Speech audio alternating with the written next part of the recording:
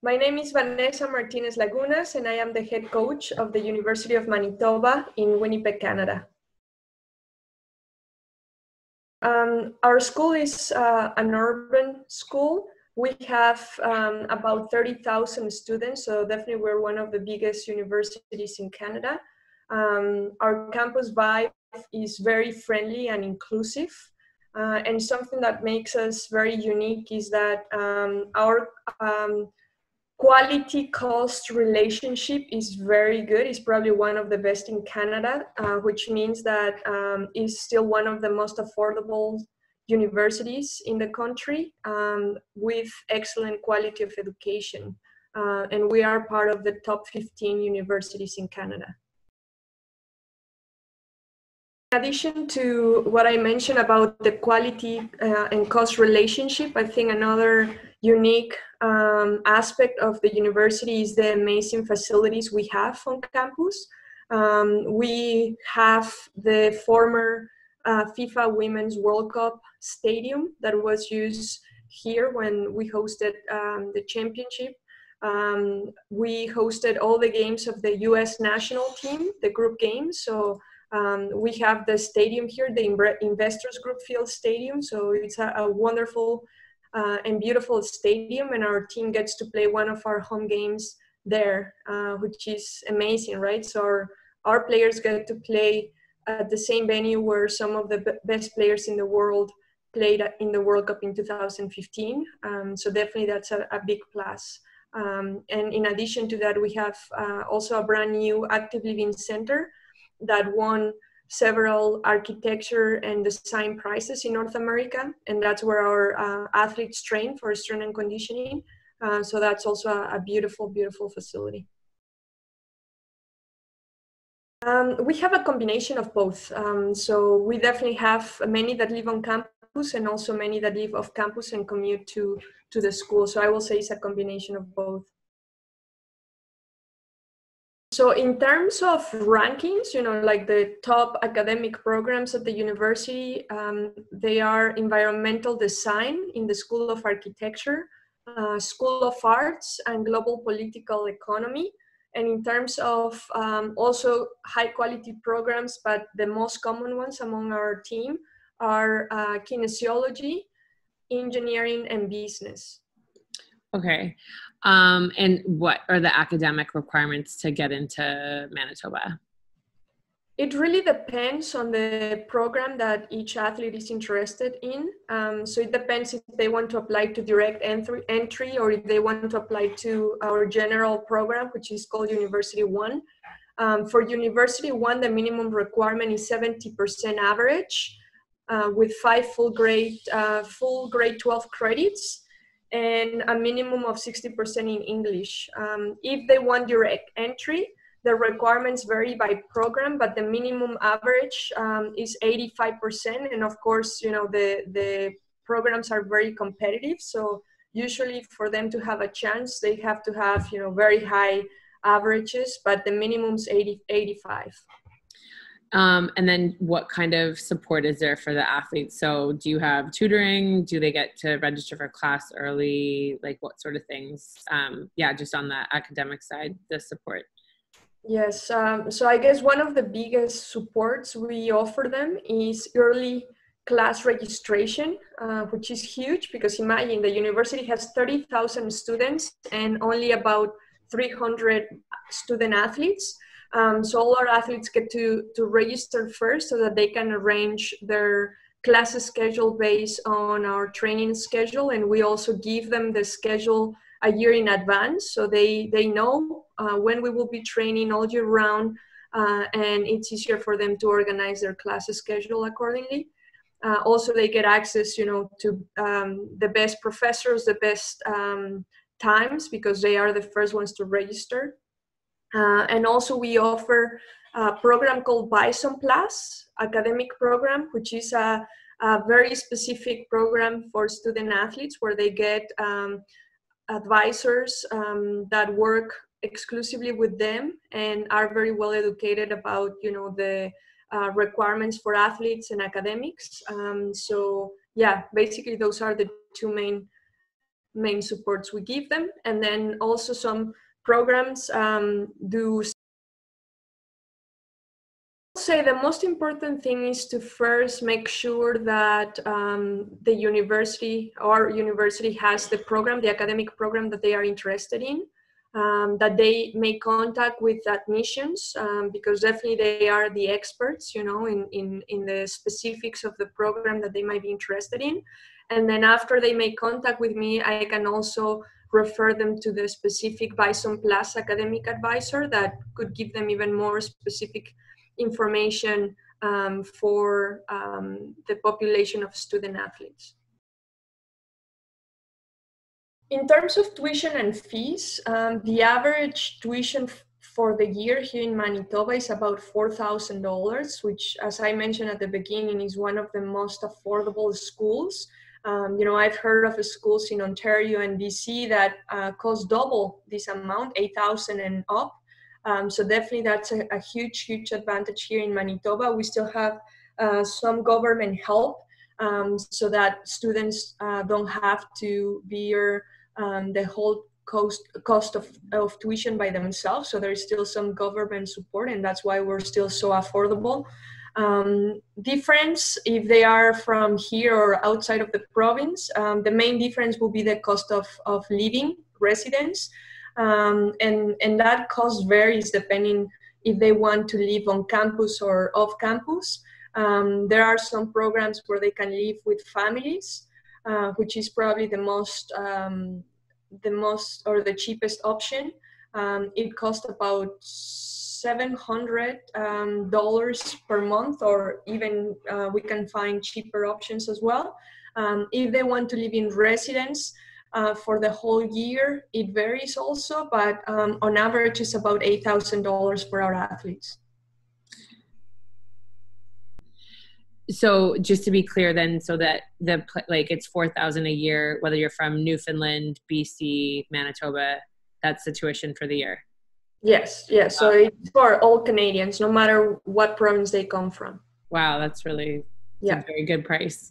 Yeah, it's really, really good. And, you know, maybe if I can add there, especially because we also have many athletes that look at the option of the US. You know, this is, you know, in terms of the cost is so different, right? Because $4,000 per year compared to, I don't know, it can get up to 20, 30,000, 40,000 US dollars just for school. I think is a huge, huge difference, right? And definitely if they can get, you know, a top quality education here plus soccer at this price, you know, it's just very important that they know all the specifics on the financial side of things, so that their family or their parents and the student athlete herself understands exactly what the costs are. We definitely offer athletic scholarships, and they range between $500 to full tuition and fees. So yeah, definitely. So it depends on each player, right? The characteristics of each player, but we do offer those scholarships. In terms of academic and non-athletic scholarships, we also offer many of them. So it will be very difficult to list each one of them, but the two main ones that we have are entrance scholarships and leadership scholarships. Entrance scholarships are really, really important because basically they don't have to apply for them. If they get an average between 85 and 89.9, it's tier 1, and all the students that qualify for these, you know, that they have a high school average between these ranges, they receive automatically $1,000. No questions asked. Of course, they only have to meet the requirement that average is across 5 grade 12 courses, and there is a very specific list listed in the view book, the University of Manitoba view book on page 26 and 28. So students can see what are the courses that are considered, and if they get 90 to 94.9, they get $2,000, And if they get 95 and above, they get $3,000, and that's almost 75% of their tuition, right? Which is a huge help. Plus whatever they can get for the athletic scholarship, they can almost cover their full tuition through the two of them, the athletic and the academic or non-athletic scholarships. So I will suggest, to all the athletes or student athletes that are interested in our university to look for the University of Manitoba View Book. They can just search for it at the University of Manitoba website, and then reading a lot of detail pages 26 and 28, because all the information is there. Or even they can just Google University of Manitoba scholarships, and they will find a website where all of them are listed with all the requirements, deadlines, etc. I have been at the University of Manitoba now for 7 years, or 7 seasons, full seasons. We have been working really hard, and we have shown huge improvements since 2013 until now. Every year we have achieved something we had not achieved before. And we have been, going up the rankings. So last year we had the best team record in the past 12 years, which is, huge improvement for us. Also, many of our athletes now have been selected to the All-Canadian teams, both at the conference and U Sports level. So definitely we're showing great improvement. A little bit of my background is that I am a former player of the Mexican national team. I had the opportunity to play at the university level in Mexico and in the US. I played for the University of Texas at Austin during my university years. I also played, as I said, in Mexico for the, most successful university team, also considered a dynasty in Mexico, called Tec de Monterrey, Campus Monterrey. And then after my years in Texas, I moved to Germany, where I had the opportunity to play professional at the Bundesliga level, the first league and second league. And then, of course, through all that experience, and having the opportunity to play at the highest level, I know exactly what is required to get there, what you have to go through as a player. Also, during my whole career, I never had a female coach, and in Mexico, in the US, and in Germany, which, all 3 countries are, very good countries in the women's game. And I was very, very, surprised that I could not see women in coaching. So one of my questions at some point was if women could become coaches, because I had never seen one.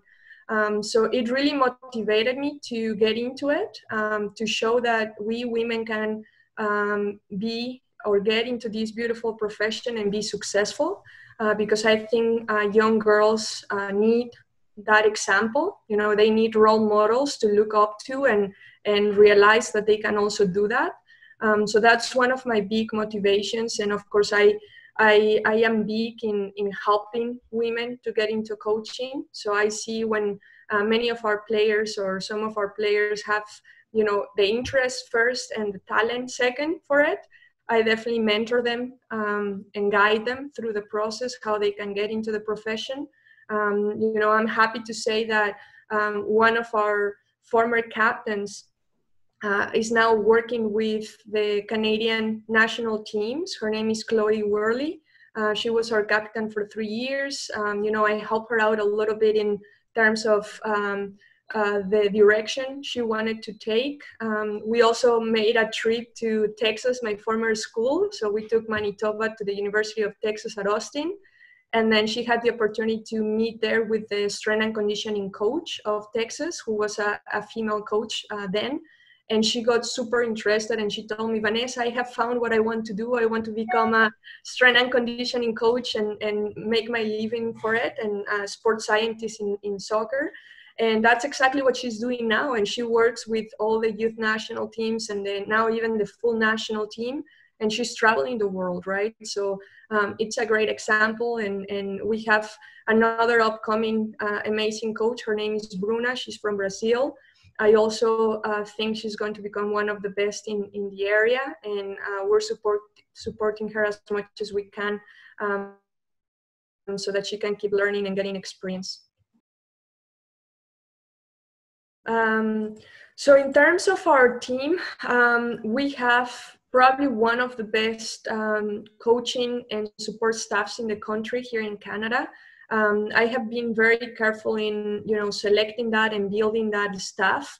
I am myself a sports scientist, and I hold the highest coaching license in the world, which is called the UEFA Pro license. Basically, this license qualifies you to coach a national team or a professional team, either on the men's or women's side.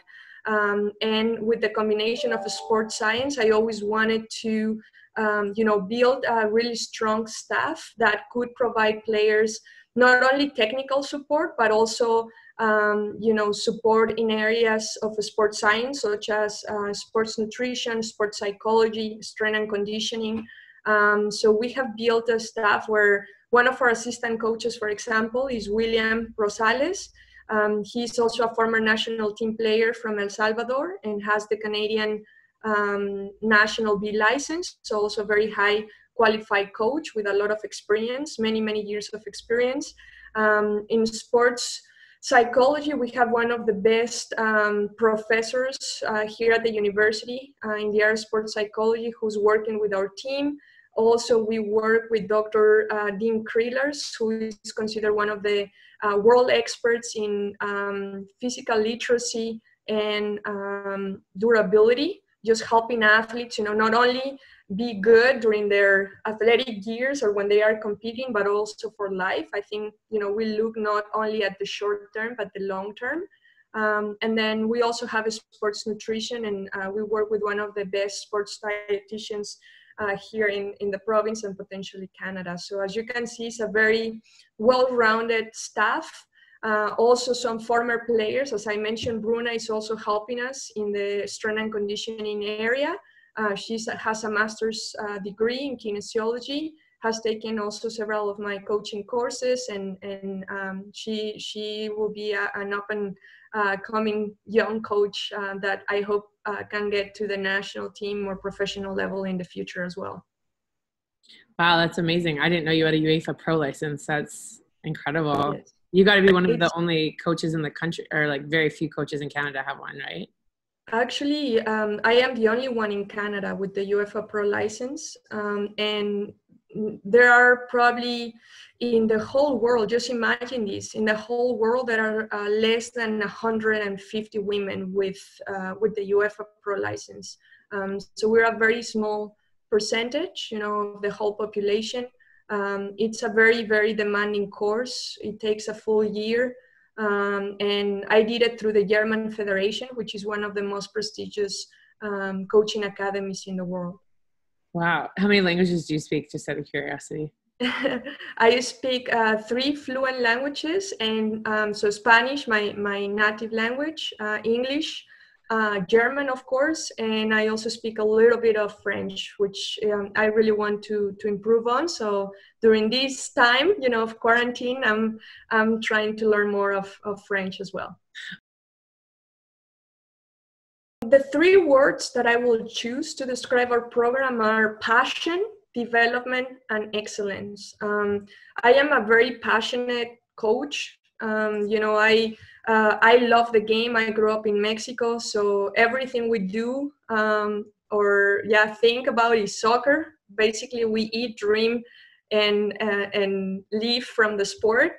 And development, it's huge for me because that's kind of my life philosophy, that you can always get better, and I am always hungry to learn more. And I try to pass that on to our players. No matter what they do on or off the field, I always want to teach them to want to get better and to try to reach or get something they had not achieved before. And as I said, we have seen that in our program development from year 1, 2013 to 19 last year. Every year we have achieved something that the program had not achieved before, and that's very difficult to do. Very difficult to do, and I definitely think that we will become one of the best women's soccer programs in Canada. So definitely watch out, right? And then if you want to be part of it, definitely come and be part of it. Be one of the pioneers that are going to bring this program to the top.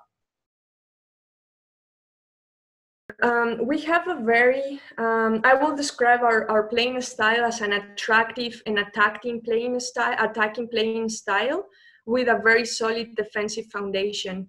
Again, because of my heritage, right? Latin American heritage, I love attacking soccer, attacking football, possession-oriented, creative, based on creativity. We're not married to one formation, so basically we're very versatile, and I teach our athletes to get comfortable with different systems and also with different positions. So it takes a long time, but I think it's great for their development, and again, I really care about their development, not only on the field, but also off the field, and I also try to teach them for life, not only for the game.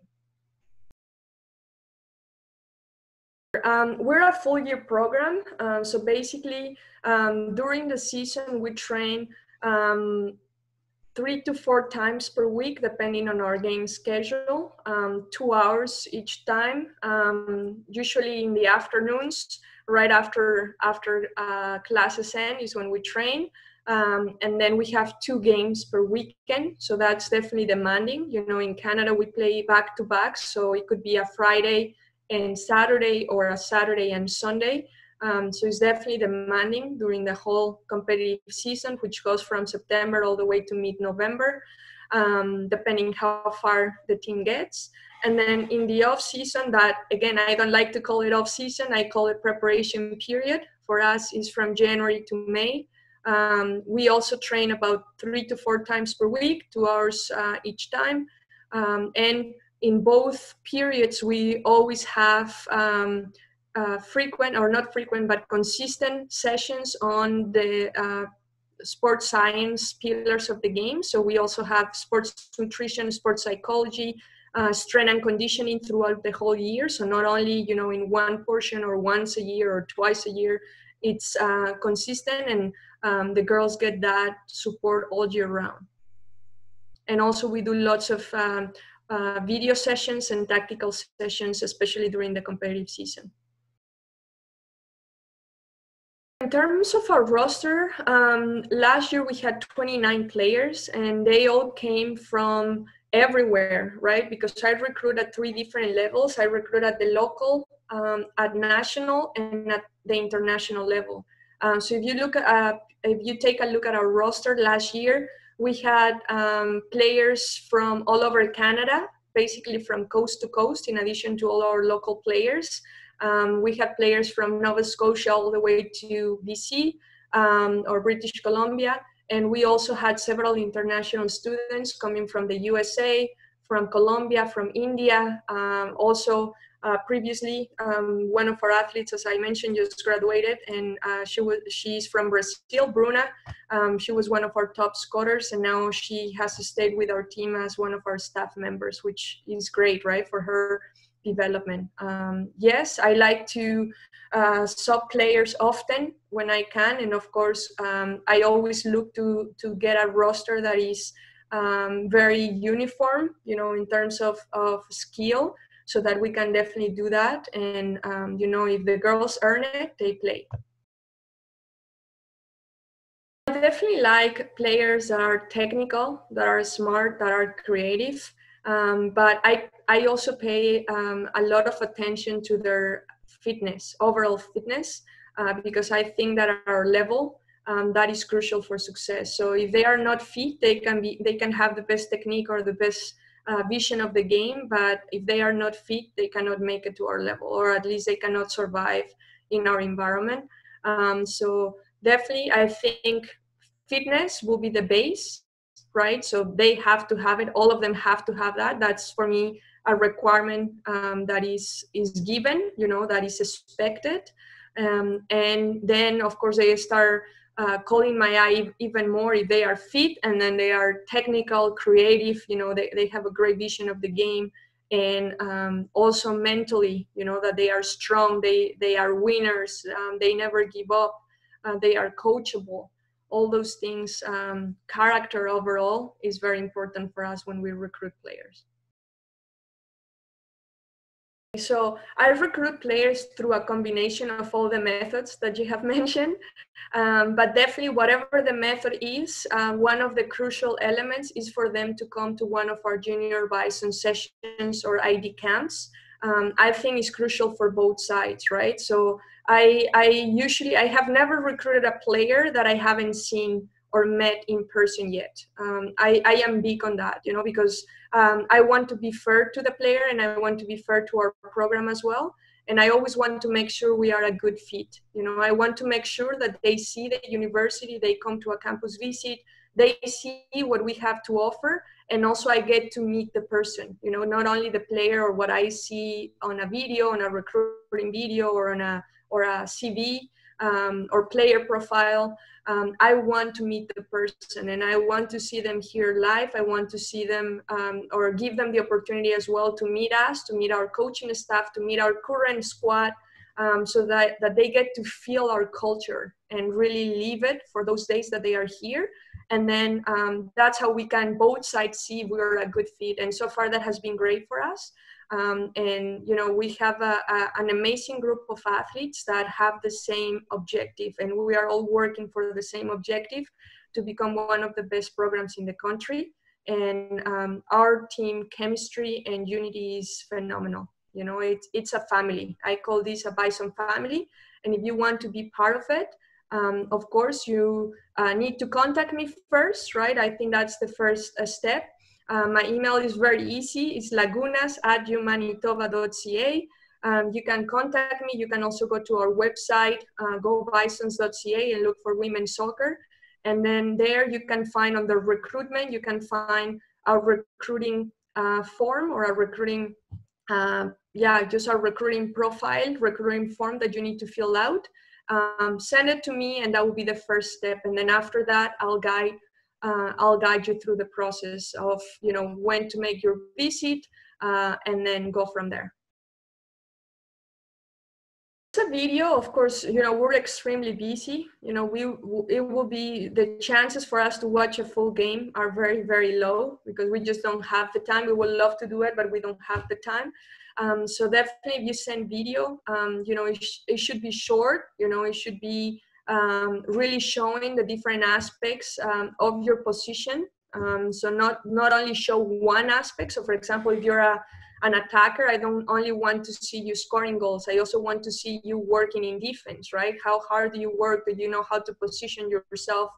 Things like that. So cover the 4 phases of the game, basically the attacking, the defense, and the transitions. I think that's very important for us. And then differentiate yourself, right? So email the coach, make sure that you're on top of things. Sometimes we're extremely busy and we might miss emails, or we might not be able to get back to you. But if you are perseverant and you're like, oh coach, I sent you an email this, and a few weeks ago I haven't heard from you, I'm just wondering, if you have seen this, here is my form. So I think that we look for proactive players, and we want to see that you are interested in our program, that you really want to be part of it, and definitely that will call our attention and will differentiate you from the rest. First of all, to stay calm. People that people that get very, very anxious, they paralyze rather than act. Yeah. I think they need to stay calm. They need to keep working on, first of all, finishing their school properly, finish with good grades. And I will suggest them to really focus on the schools they are interested in. Like if they are working in 100 schools, it will be impossible, right? So choose 3 to 5 maximum, right? The ones that you really, really are interested in, and focus on that. Build a relationship with the coach. Make sure that the coach gets to know you. And again, wait for the opportunity, when that comes, we don't know when that will come, so that you can meet that coaching person. I think there is nothing you cannot change meeting somebody in person than just meeting the person over a video or over a player profile. When you come to a university is a decision for 4 to 5 years, depending if you go to the US or you come to Canada. You can play for us 5 years here of eligibility. So it's a big decision for the player, and it's a big decision for the program as well. So I want to make sure we are a good fit. Differentiate yourself. I said that. Send videos that are short, that are clear, that show all 4 phases of the game. And again, be perseverant. If you don't hear back right away, try again until you hear back from us. And again, understand that we're extremely busy. Sometimes we get hundreds of emails, and it's very hard to filter them. So again, we pay attention to the girls that persevere, are proactive, and really show extreme interest in our program. The earlier the better. That's what I can say. So I get to meet girls. So all our sessions and camps are open for as early as 10-year-olds, right? And I start getting to know them. I start getting to know the family. They get to know our culture. In terms of verbal commitments, we start making them in grade 10, grade 11. And official commitments to start in grade 12. So for example, our 2020 class signed officially at the beginning of their grade 12. So in Canada, we can sign them officially September 1st of their grade 12 year. So our 2021 class will sign officially September 1st of this year. And many of them committed, in grade 10 or even during this grade 11 year as well. So the earlier the better. The earlier I know about you, the earlier I can save a spot for you. Definitely our program is getting a lot of interest, from players not only from here, from Manitoba, but from all over Canada and all over the world. I also forgot to mention that I do some work for FIFA, for CONCACAF, and I have work also for UEFA, and I have taught courses all over the world. So basically, I've been in over 40 countries teaching coaches, how to coach in the women's game. And of course, that work has allowed me to make contacts all over the world. So definitely, I have players, from Australia to India that want to play here. And, it's very competitive. So every time is more competitive. And the earlier you get to get here and I get to know you, the more chances you have to call my attention. Definitely, I also take walk-ons. Of course, they have to be a good fit for the program, and they all have to follow the same process. Basically, the most important thing is that I get to know them, right? That if they are from here, they come to as many camps as they can, right? So that I can get to know them. If they are not from here, at least one. It's crucial in their grade 9s, grade 10s, grade 11. It's very important that I know them as early as possible, just to evaluate their chances to make it to our program. Maybe one more thing that I forgot to mention, while I was in Germany, working on my UEFA courses, my coaching courses, I also had the chance to work for 2.5 years with the under 16 and under 17 German national teams. I was an assistant coach. So definitely I work at the highest level. I work with some of the players that are now part of the full national team, like Jennifer Marochan, that are some of the biggest names right now in Germany in the full national team, Sarah Debritz and all those guys. So definitely I know what the requirement is, to play at this level. Also this past summer, I had the chance to be an assistant coach for the Mexican University national team that participated in the World University Games. And I think that's another very cool opportunity that, girls need to know about.